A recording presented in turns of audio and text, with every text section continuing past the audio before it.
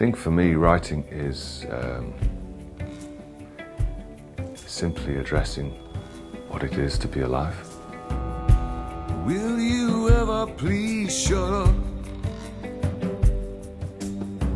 More than one face here needs to blow and rain. Hold that cold and old idea, and let it slowly fade.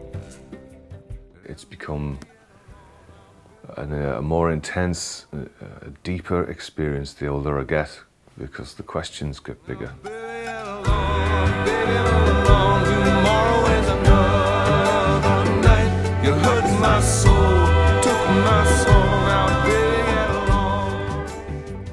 He's not a singer of songs. He lives the songs that he sings, and a lot of them are autobiographical, or they're about him.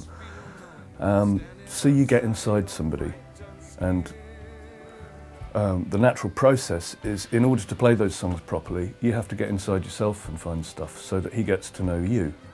So I'd say we're very, very good friends as a result.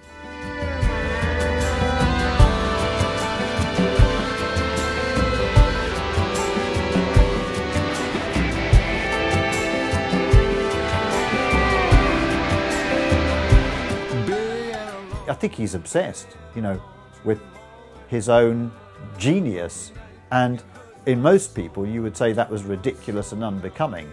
You know, in his case, I'd say it's his only saving grace, is that somewhere down there he does know he's a genius.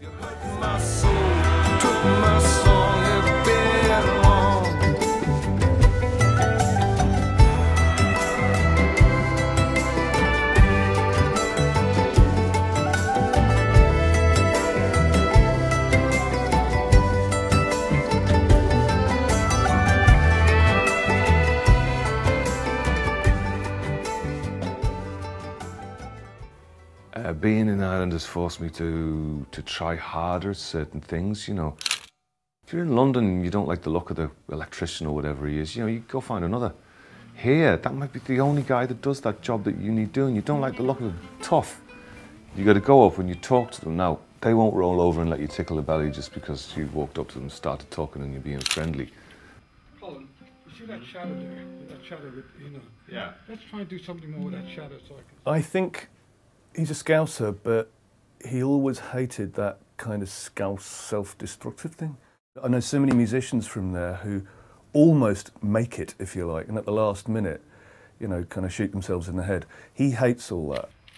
Now we'll just do it from the back. Colin, come around here. I think one of the reasons he feels at home in Ireland is there is that, you know, sentimentality and that mournful optimism or mournful fatalism that you do get in Liverpool and you do get in Ireland, and it's very, very much part of his nature.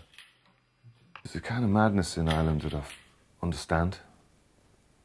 So we operate at the same vibration that kind of certainly wasn't in London, which has become a very angry and depressed city. Liverpool's got spirit, but I can't help feeling it's pointing in the wrong direction just at the moment. It brought me out of myself a bit. I'd say the honeymoon period is only just kind of worn off. I still walk around every couple of weeks going, Jesus, I live here.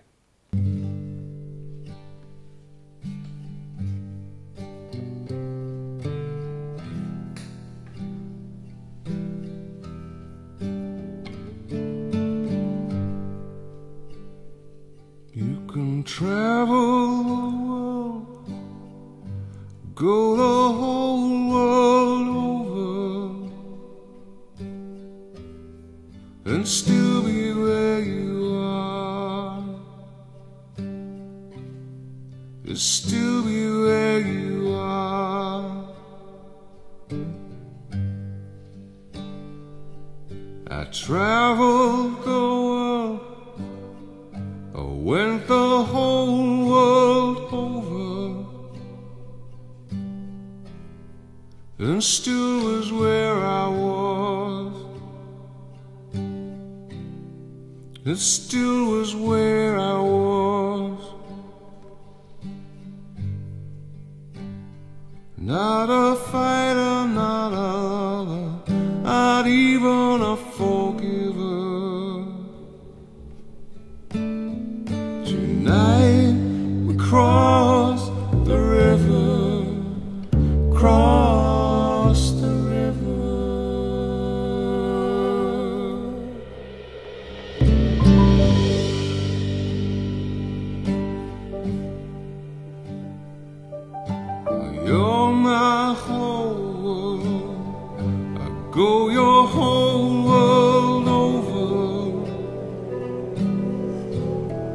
to leave you as you are. There's a time and a place for every song. Some songs it's taken me like 11 years, but I'm not like at it every day. It's just, they don't open up for you. It's a bit like, you know, the Coco de Mer, or pollinates once a lifetime or something, every 50 or 100 years or something like that. Imagine a plant that only does that once a century. You know, Wonderful Life now is a 5-minute song. Sweetest Smile Before It was written in 5 minutes. But then my life gave me all the words at the time. My father was a songwriter. He wrote First Time Ever I Saw Your Face, among other songs. That's the big, well-known song. His other songs that he cared about way more were kind of overlooked, and that song title kind of becomes your middle name. So in Colin's case, I think he got to the point where he really resented the Colin Wonderful Life Verncombe, and he wanted people to listen to some of the other stuff and the breadth and the darkness.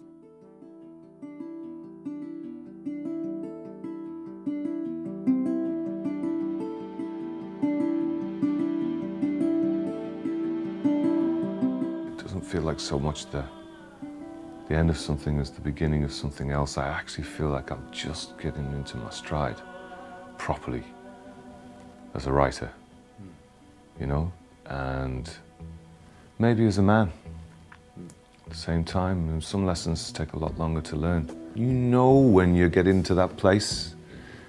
It scares me too, because the thing about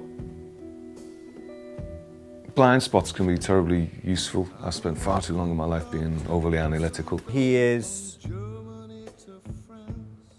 probably the most gifted and most deeply talented, creative person I've ever met face to face. I want to break my mould, I want to up the ante, expand, grow. You know, if you ever think you've left school, you're dead already, you know? Colin's at the height of his powers. I think the last 3 records are the best things he's ever done, and he's finding his shtick. And what is his shtick? You can hear way back into Wonderful Life. It's the bittersweet melancholy. There's a darkness. A lot of people, I would imagine, if you quoted that song to them, would think that it's a happy song. It's actually a very, very dark song. There's a darkness and a twist to what Colin does, which doesn't mean that he's a miserable git, because there's some beautiful songs. I gotta say, with this record, I mean,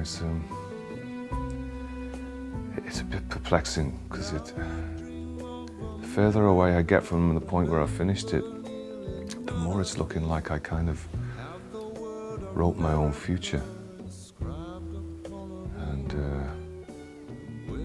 I really wouldn't recommend that. Like a signpost, and someday